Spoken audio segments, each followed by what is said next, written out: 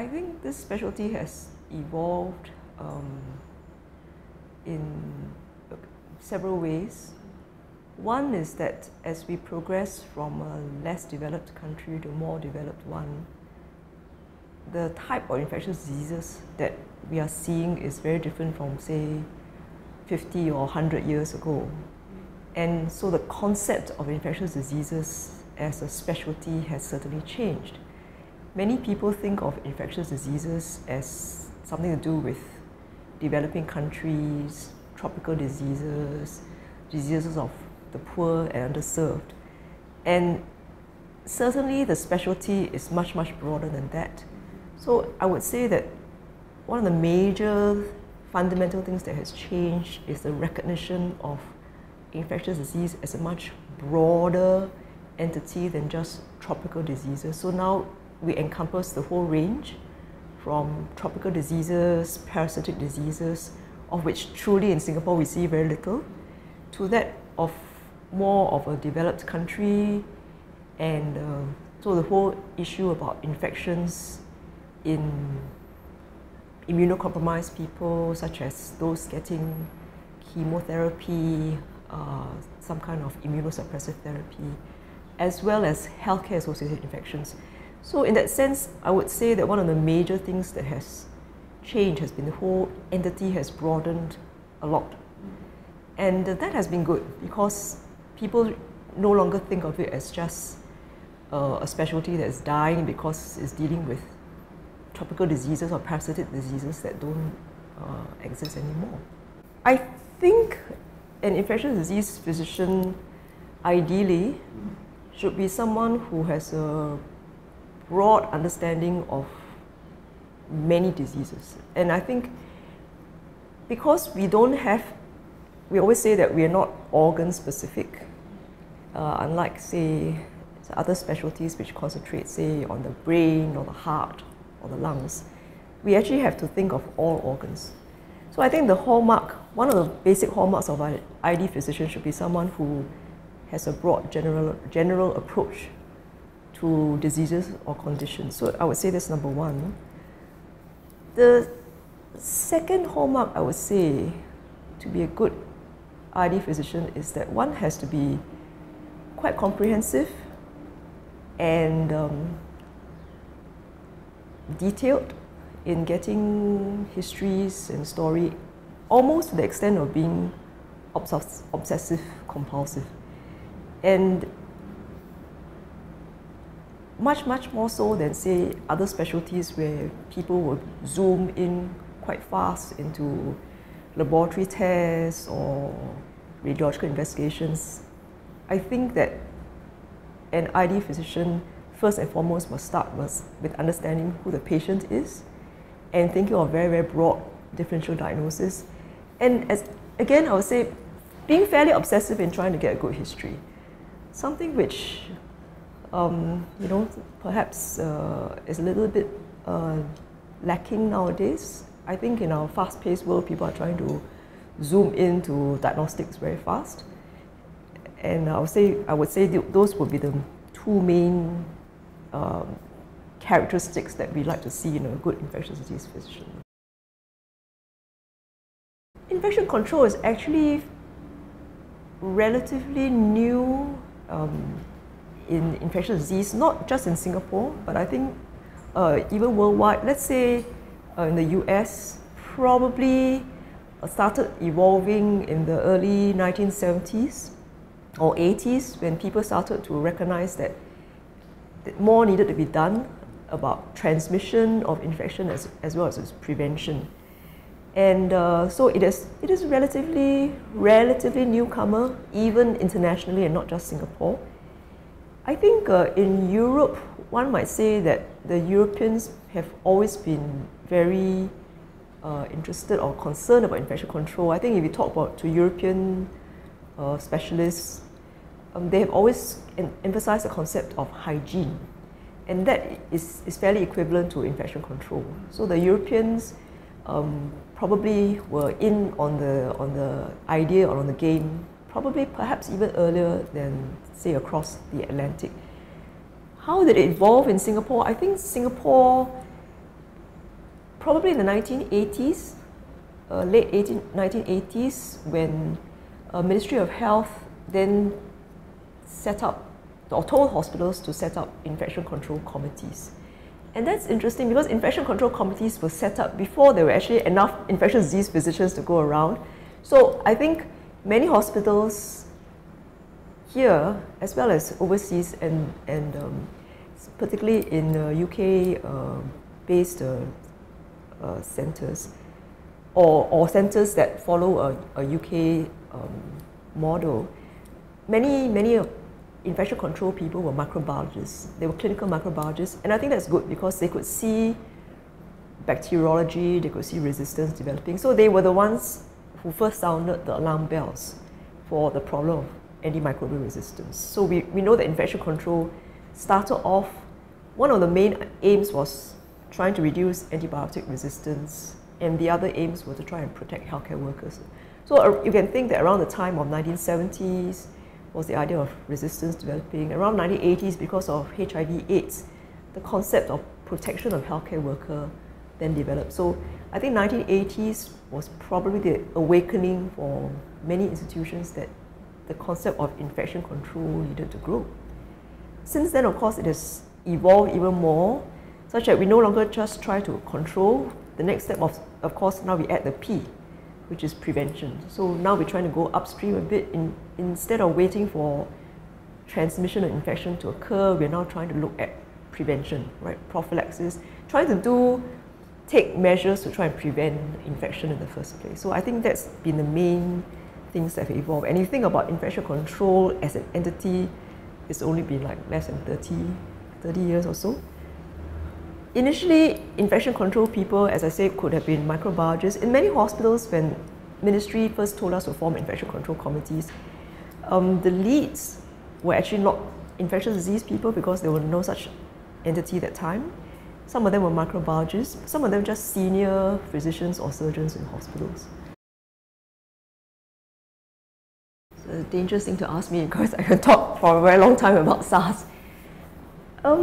What were the concepts for ID and infection control? First, of course, as an infectious disease physician, it brought to me, as well as to my colleagues, very clearly the concept that the field is evolving and continues to evolve.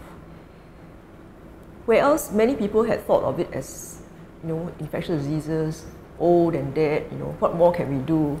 And 2003, I think, was a very, very important lesson for all of us that things are evolving all the time. This was only 4 years after Nipah. And it brought to our minds very, very clearly the sudden realization that there are still many things cooking and evolving out there. So in a way, it was a shock, but it was a very important lesson that things are never going to stay the same. They're always going to keep on changing. And I think history has shown that in the last 12 years, this has continued to evolve. Every time we thought that we had just recovered from one outbreak of a new disease, we are already preparing for another one. And I think that's what we have told our juniors, that be prepared for a new disease because things are evolving all the time. And this concept of One Health, that we can get diseases from zoonosis, animals, etc. around us, will obviously show that the potential for many new diseases appearing and affecting us will continue to grow. As an infection control person, I think SARS as a new disease, and because the first time we knew about it was when it affected our own healthcare workers. And you suddenly are woken up by the idea that it's not enough just to know something about diseases. Immediately you have to come up with some plan to protect your healthcare workers, your own colleagues. And because it was a completely new, novel pathogen, we have to scramble around to come up with our own protective recommendations. And the people forget, of course, that at the time that we reacted, it was before there were any international recommendations. So I think when it comes to a new disease, what we learned, and certainly what we practiced, was that we just had to think on our feet and just go with the most, the greatest protection that was practical and was something that we could roll out immediately. And I think for a novel pathogen, we cannot be paralyzed by indecision, and we cannot be paralyzed by not knowing what the recommendations are, because there were none in the first few days of SARS. So we had to think on our feet, and with great gratitude to my colleagues, both in infectious disease as well as infection control, we really managed to pull it off. Much to our relief and satisfaction, because at the same time we were actually hearing stories about the things that were going on in some of the other countries at the same time. So we really were very thankful that we managed to come up with appropriate recommendations, and we managed to protect our staff. After the initial first couple of weeks, we were fine. We had no more healthcare workers down. I think when H1N1 appeared, and this was 6 years after SARS, because of our success in SARS, and this was a national success, it's not just Tan Tock Seng, because of the national success and what we achieved in a very short time, the initial reaction was to do the same thing. And I think there's a natural reaction, because you tend to use a successful model or plan to apply it to other conditions. And I think very quickly, some of us realized and recognized that this was going to be different. And I think we adapted, but this was different also in the sense that because it had started from another continent, we had months to prepare for it, and we had months to learn about recommendations, so we didn't invent our own. And that's a plus or minus, because there were so-called gold standard recommendations by international authorities. Even though we thought that things could be done differently, we, in a way, dared not do something different. So that was a difference between the two outbreaks. The other thing, of course, about H1N1 was that we soon realized that it was not as lethal as what it had been made out to be, and that changed. But I think some things were the same. So in a way, the way that the whole infection control unit, infectious disease department, the whole hospital could be mobilized to react to this external threat was done very, very well, in a sense that we had used 2003 model to be able to mobilize and activate in a similar way. And that has become something that we do for almost every other external threat now. It's something that many people from other centers come to meet us to try and understand how we did it. It's not something that you could write down like a recipe book and say this is what we did, because you almost have to have been through it. But we try and share our lessons with the various visitors about how we mobilize and activate. Let's start with MERS. For MERS, when we realize that it is a coronavirus, which means it's the same family as SARS, the initial thoughts obviously will be that the transmission method as well as the prevention recommendation would probably be similar to SARS. So, I mean, it seemed logical. So I think we activated more or less in the same way. And by now, I think our medical, nursing, allied health, operation staff are very, very used to knowing when to switch from non-outbreak to outbreak. It was relatively easy. The second thing about MERS, which is different from SARS. So although we say, transmission, probably the same, Prevention, probably also the same. Between 2003 and now, it's like been almost 9 years, because when MERS appeared was 2012. In a way, facilities have been upgraded. We actually had much better facilities in terms of infrastructure compared to 2003, where we really had to do almost instant makeshift renovations to try and cope. By 2012, we had much better infrastructure. The other thing for MERS, of course, is that it's not short and sharp. Unlike SARS, it was over for us within about 2 months. MERS has been rumbling for 3 years. So, in a way, the difference has been that we needed endurance rather than knowing what to do. I think people more or less know what to do. The policies and protocols have all been in place.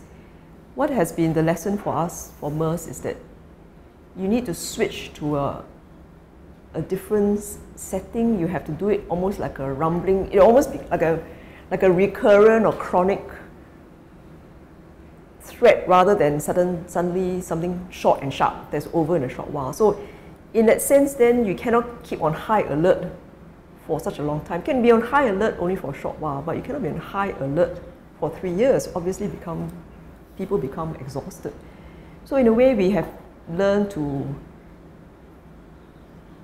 tune down in a way to a slightly lower level of preparedness, to be tuned up when necessary. So it's almost like volume control on a player, for example. You should know how to turn up and turn down, and I think some of our colleagues in the emergency department have been fantastic. They know how to switch on and switch off, because we are looking at an endurance game now. Ebola is, again, something very different because it suddenly appears as a threat to us only last year. Although it's been a disease that's been around for many decades, for a few of us, we always thought that we would never have to face the threat of Ebola. Of course, yet another lesson for me and my colleagues is that never say never to any infectious disease threat around the world, because by the fact that we all connected so much by air travel links, we must always be open to the fact that any disease can come to Singapore, simply because someone carrying some disease can get on a plane and reach us. So I think Ebola was a very, very good lesson for us, that we should never shut our minds to the fact that we can potentially be threatened by a disease that a lot of us never thought we would have to face in our lifetimes. And Ebola was good in the sense that we had to switch on even higher levels of protection, and we had to ramp up in many, many ways, much, much more than any of the other infectious disease threats that we had. Aside from new pathogens that may strike us, and I think that the way we should prepare should be that we need to be open to the idea that new diseases may and can hit us because of zoonosis and importation. And I think that as a department, as a hospital, as a country, we are very, very well trained and capable of reacting to such sudden threats. What I see as possibly no less important as an infectious disease threat is other diseases that are sort of slowly taking hold in our healthcare setting. And of course, I'm talking about multi-drug resistant organisms, for which there is also anxiety and a lot of work being done as well, for which we should probably spend no less effort and resources when compared to, say, novel pathogens. I think novel pathogens, everyone is very prepared to throw a lot of resources at them, but we shouldn't forget that there are other things that are rumbling in the background, likely to increase, and that would be very, very sad if we spend a lot of effort against a novel pathogen which never hits us, and forget about other things which are actually already present in our healthcare setting. I think for me, aspirations for infectious disease in Singapore would be greater attention to be paid to the issue of antibiotic resistance and multi-drug resistant organisms. And I would like it to be considered a public health issue of importance for which relatively urgent action should be done, rather than let it continue to carry on and fester. So to me, I would put that as something of high importance. And it should receive no less attention than that of a normal pathogen. So that would be for my aspiration for infectious disease. I think every time there's a novel pathogen, a lot of effort and resources are spent on diagnostics and therapeutics. But